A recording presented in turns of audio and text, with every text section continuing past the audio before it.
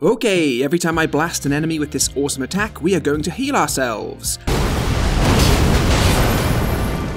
And with the help of some powerful incantations, we are now basically invincible.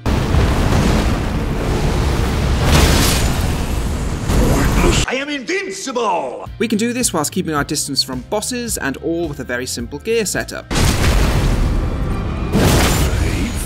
I mean, this build is taking the game breaking to a ridiculous level, and in just a few minutes I'm going to give you a super quick but full breakdown of this invincible build.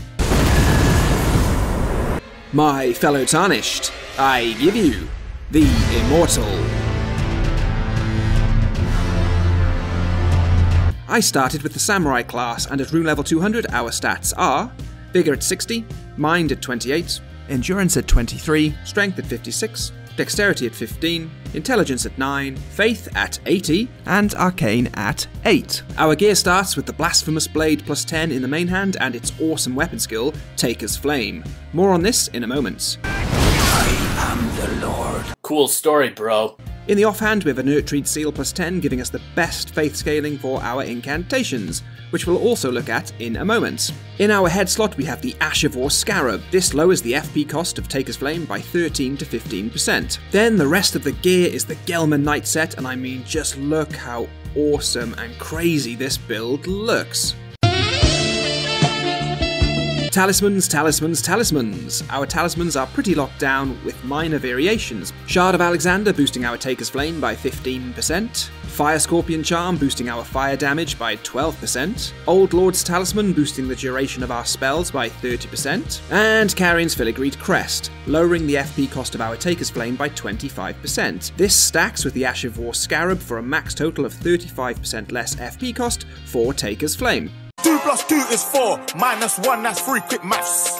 In the Flask of Wondrous Physick, I lock down the first slot for the Flame Shrouding Crack tier, boosting our fire damage. And then you can swap out the second slot for multiple options. The Crimson Burst Crystal tier, which will constantly heal us for a period of time, really adding to the invincibility effect of our other heals. The Opaline Bubble tier, significantly negating the damage we take.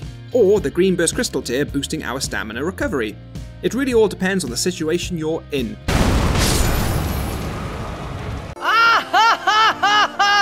Now, before we look at the combat strategy, here are the incantations we have.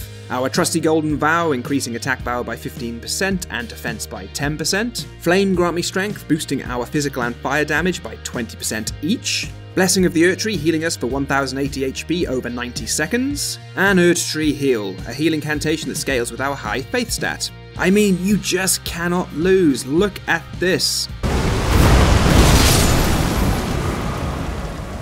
Okay, combat time. It's super simple for bosses, which we'll look at first, then I'll show you an awesome alternative loadout for exploring. So just start by chugging the Flask, buffing with Golden Vow, Blessing of the Erdtree, and then Flame Grant Me Strength.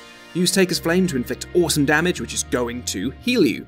You see, Taker's Flame does just that. It's a fire-based life-stealing attack which you can use from a distance. It also does 22 stance damage, which means you're going to be getting some tasty critical hits in as well. With buffs like Blessing of the Erdtree, you are going to be constantly healing yourself, whilst inflicting major damage. It's hilarious! Now, when out in the world exploring, why not switch the Old Lord's Talisman for the Taker's Cameo? Taker's Cameo heals you for every enemy you kill, and the effect can be quite insane.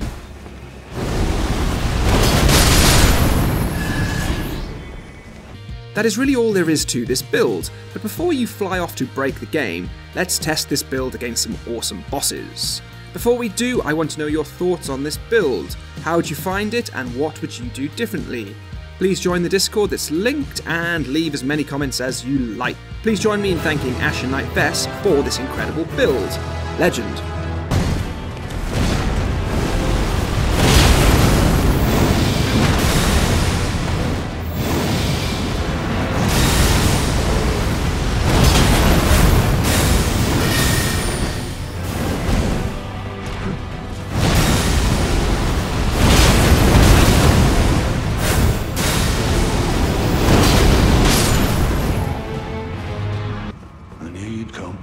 To stand before the Elden Ring,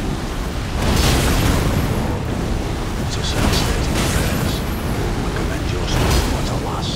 I know in my fall.